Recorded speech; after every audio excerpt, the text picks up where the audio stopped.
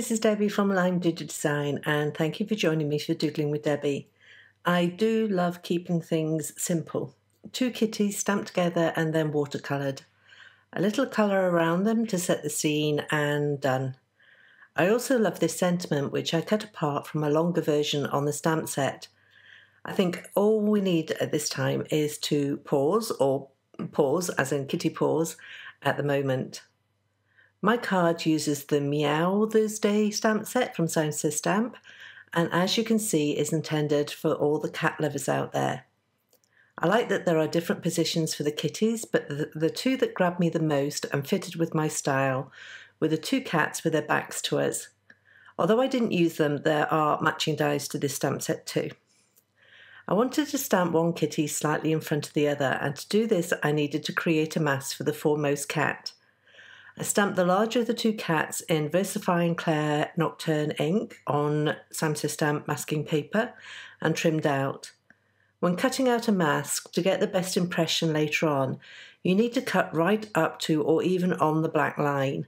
The mask creates a slightly different level on the card, which when the next image is stamped over the top, you don't want there to be a gap where the images meet. Cutting as carefully and closely as possible means that when they are stamped, the 2 images meet perfectly and it appears as if the smaller cat is slightly further away and being overseen or protected by the larger cat behind.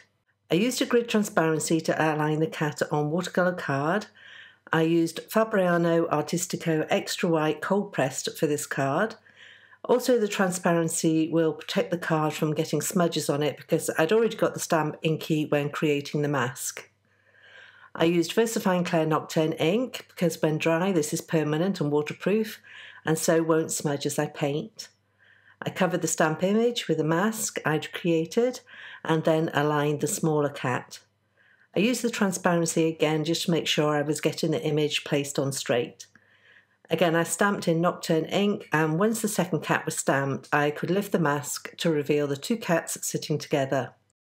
I used Daniel Smith paints and a round synthetic brush. My plan was for the larger cat to be a ginger tom, and then the smaller cat to be a stripy silver grey. I laid a light layer of colour over the whole of the ginger tom, and then brought in a more concentrated mix, working in the wet in wet method where the darker colour disperses into the light layer, giving lovely blooms of colour. It is shadows and highlights which bring a colouring to life, and so having added the deeper colour for the shadows, I needed to think about where the light was going to come from. I knew I wanted to play around with shadows around the bottom and tail of the cat, and so that left the right side of the back to catch the light. Using a slightly damp brush, I pulled at some of the colour from the back of the cat to maintain that as a lighter area.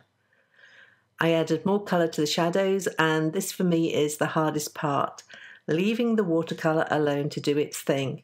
You always get the best results that way, but equally it's so tempting to stick your brush in there and mess around.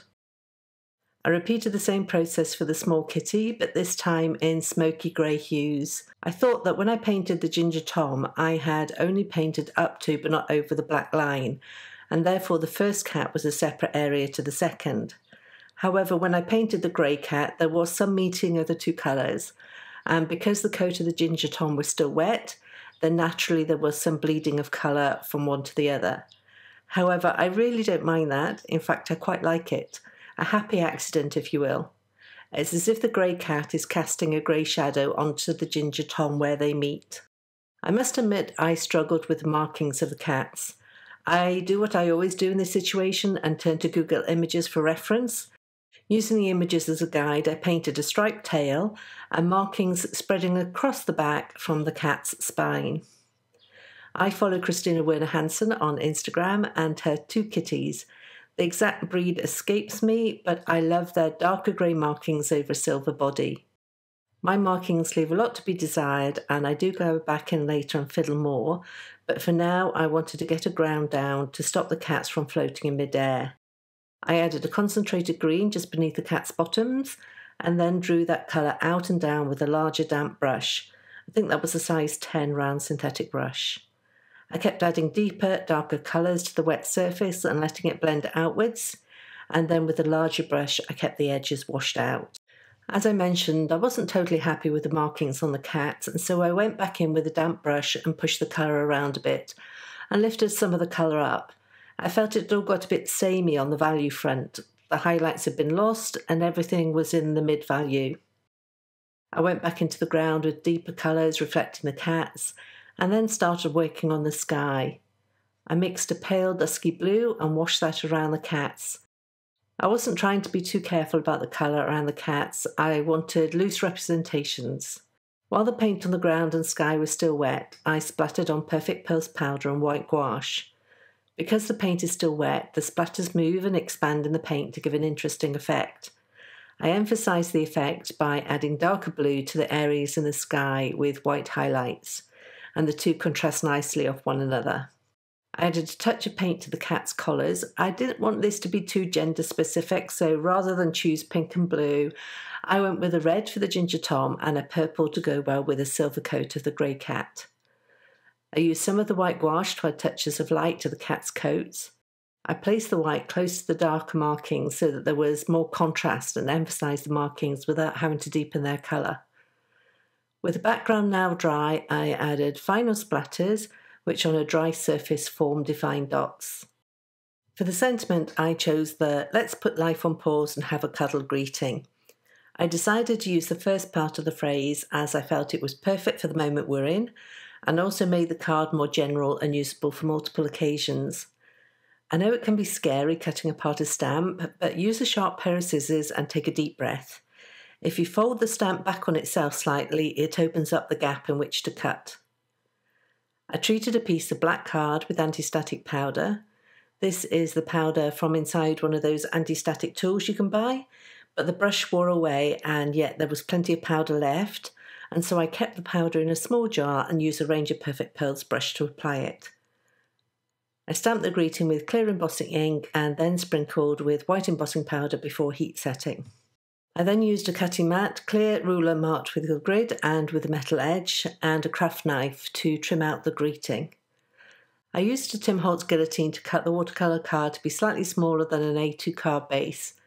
For the base, I used Neenah Desert Storm card and cut and scored it to size. I like to use the 100-pound weight so that the card base is nice and sturdy. I added the panel with my favourite 3M foam tape to the card base, and then used a piece of the same tape to add the sentiment strip. I guesstimated its placement first, but then checked with a T-square ruler to ensure I had it on straight. I then used Nuva droplets in Sea Breeze and Duck Egg Blue to accent around the cats. One tip when you have added these dots is to flick the card gently on the back of the card. This helps to level out the dots into nice round dome shapes rather than having pointy tips. I added a few eggshell pearls held in place with Gina K Connect glue to finish this simple watercoloured scene. On the Simon Says Stamp blog, you'll find a coordinating blog post as well as details of the supplies I've used today. If you want to find me, I blog over at lamdoodledesign.com. I want to thank you for joining me today, and I'll see you next time.